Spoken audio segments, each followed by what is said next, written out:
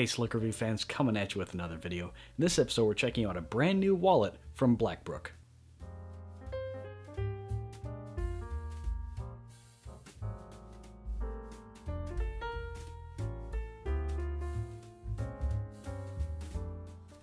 So what we're checking out in this episode is a brand new wallet from Blackbrook. This is the Wade, and it's built around the pop-up design, but has a couple cool features. So they sent us two colors to look at. This one is the golden brown. We'll look at the burnished tan here in a second.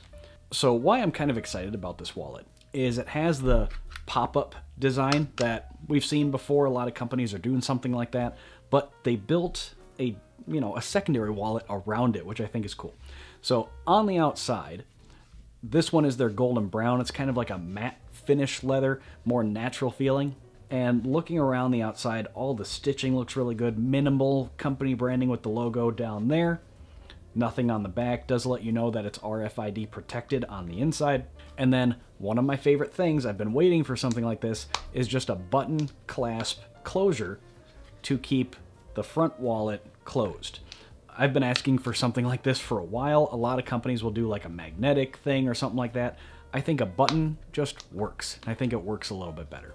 So looking on the inside, you've got one ID window with a thumb slider for a card there, one card on the back, a third card on the inside, so you get three right there, a currency elastic strap, a fourth card slot, and then your fan up that holds, 4 to 8. And your mileage may vary depending if you have like thick metal cards or something like that, but 4 to 8 is a good rule of thumb for that.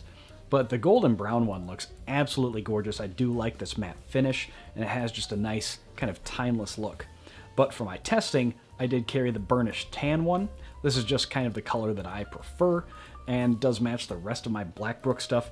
And lately I've been doing the wallet iPhone case. We looked at this one a few months ago. I'll throw links down in the description for all this Blackbrook stuff. I really dig this iPhone wallet though. We did my name with the engraving, and then it's got some extra card slots all the way around. So I really like that phone case. And if that's not enough for you though, then this wallet's a great way to go. So on the inside, again, all of your card slots and everything. For the currency, when I was carrying this thing, I think 5 notes is about right. Much more than that, what you run into is that it does get a little bit tough to smash this thing down and get the button on there. So 5 currency notes in that slot was about right for me, especially if you're using all of these outer card slots. That's, I think, about right. Normal retail on these is about $80. I think that's pretty fair, especially considering it's full grain leather, and you're getting a lot of versatility. Now, weight is really not bad. Thickness, if that's appropriate for a front pocket wallet, that's kind of up to you. That's where I carry my stuff. It's a tiny bit on the thick side, I think, for my comfort for a front pocket wallet. And if you don't think you would use this kind of whole, book situation, soon they will start selling just the card pop-up holder. I'm not sure when. They did mention that soon they will start just selling that part by itself. So if that's all you need is just the currency, 1 card slot, and then fan up, for about 4 to 8 other cards, if that's all you need, then pay attention to their website. I don't know when it'll launch. I would expect very soon, because it's essentially just that part that they're already doing, just sold on its own soon. So the Wade wallet from Blackbrook, again, it's basically, in my opinion, the perfect, pop-up design wallet. This is the best one that I've ever seen. I've looked at quite a few over the years, and this is the first one that I've seen that integrates, kind of a secondary little wallet off to the side here.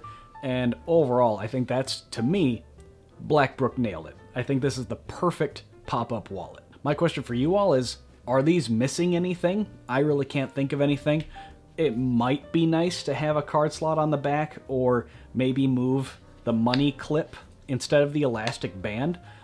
I think one potential improvement could be just doing a metal clip on the back and just have currency on the back or something like that, or maybe an extra card slot.